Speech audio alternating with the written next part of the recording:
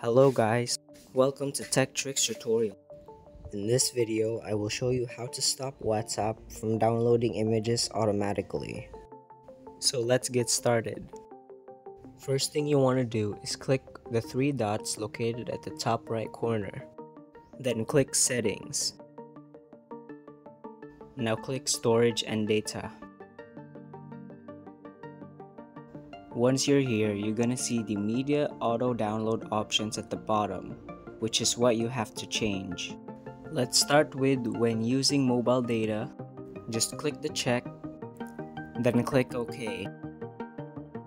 Now let's move on to when connected on Wi-Fi.